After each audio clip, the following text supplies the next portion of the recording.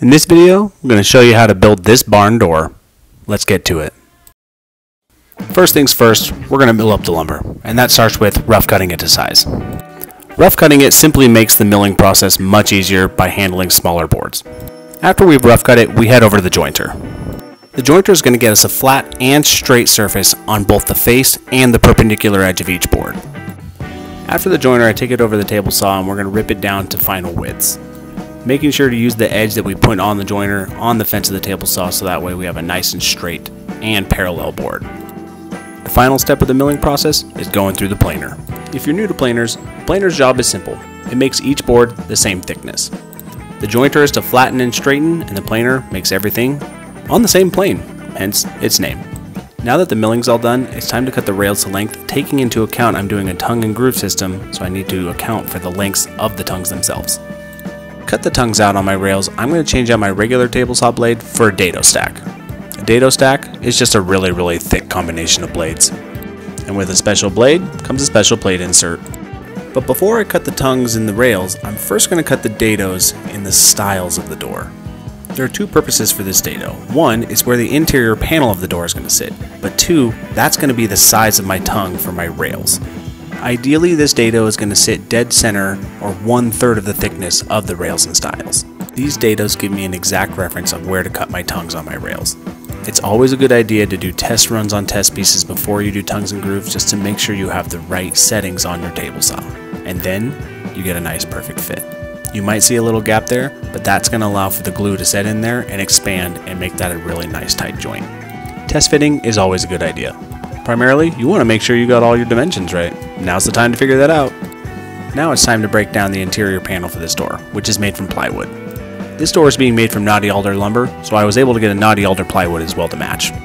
After finalizing the dimensions on the table saw, again test fitting it before I glue it up to make sure all the dimensions are correct. And it looks like we're good. The center panel for this door is going to have a faux slatted panel look. I'm going to achieve that by cutting out tiny little grooves on the table saw. To ensure accurate spacing when calculating where to cut the grooves, be sure to account for how far the panel insets into the dados on either style. To cut the grooves, simply raise your blade only about 1/8 of an inch. Run the board through, flip it over, do it on the other side, reset the fence, and do it again. Here's a look at what the panel looks like afterwards. It achieves a nice slatted look.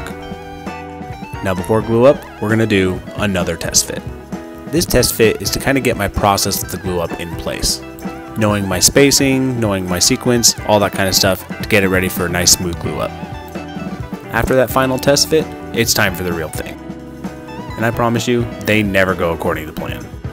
Honestly, it's probably just the finality of it all that makes me freak out a little bit in this process, but honestly, it's okay. They went together pretty easily. After it's out of the clamps, I'm using knotty alder, so I'm going to fill all of those knots with a tinted epoxy. You can tint with stain or a dye. This next step is probably totally optional, but I think it just makes the door look more professional. I'm going to route out a slot to insert the back side of the handle for the door. A quick scrap wood jig makes it really easy to route this out quickly and make sure it's nice and straight and fits that handle perfectly like a glove.